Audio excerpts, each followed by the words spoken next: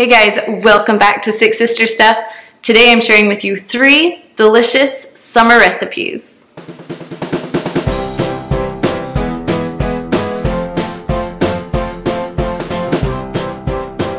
So I'm Kristen, I am the second oldest from SixSistersStuff.com, and usually I'm sharing with you Instant Pot recipes, but I've been getting a lot of comments asking for just normal recipes. So these are actually 3 of my most favorite summer recipes. Now the first one is a raspberry dip, and you can actually find it in our newest cookbook, Celebrate Every Season with Six Sister Stuff.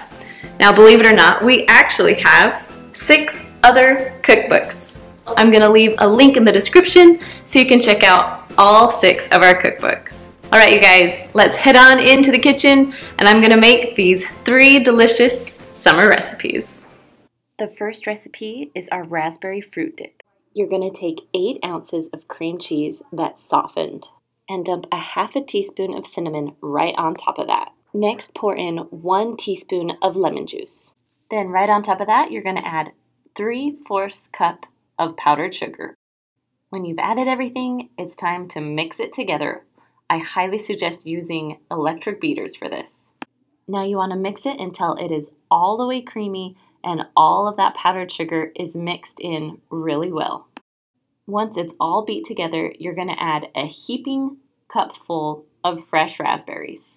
You can use frozen, just make sure that they're thawed a little bit. Then you're just going to mix it all up again with the beaters. Now, if you like raspberry chunks in yours, don't mix it very much, but I like to have it all well combined together.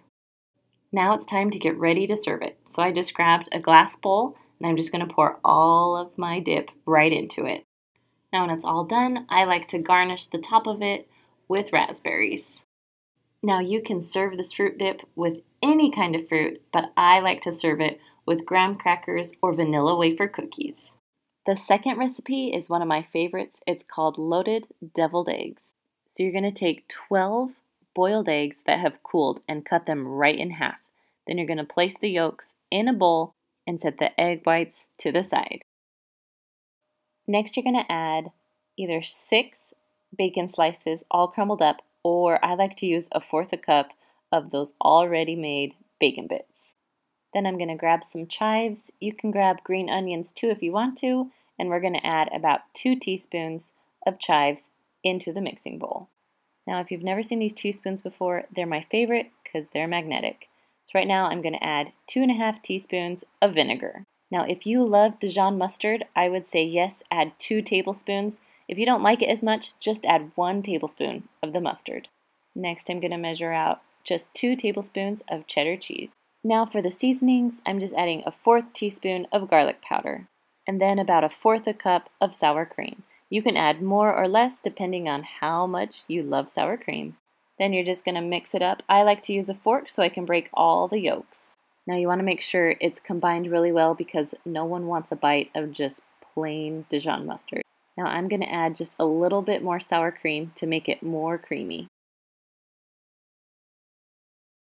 Now it's time to fill up the eggs.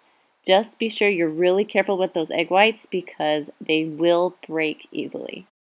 Once you're all done, I like to sprinkle a little bit of bacon on top, or you can do a little more chives. Now for my last recipe, I'm going to be making summer strawberry milkshakes. Now this recipe brings back so many memories because my mom used to make it for us. So first you're going to add 2 cups of vanilla ice cream. Then pour on 1 cup of milk. You can use any kind of milk. Just know the creamier your milk, the creamier your milkshake. Then you're going to add 1 pound of strawberries that I just chopped up. You can use frozen strawberries if you want to. Then, this is the secret, 1 teaspoon of vanilla extract.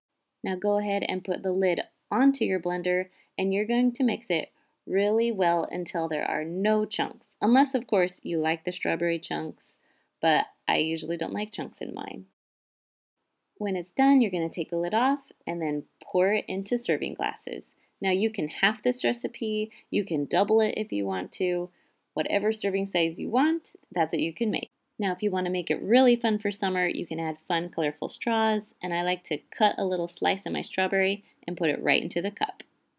Now that fruit dip is from one of our 6 cookbooks. You can find it in the Celebrate Every Season It's in the summer section.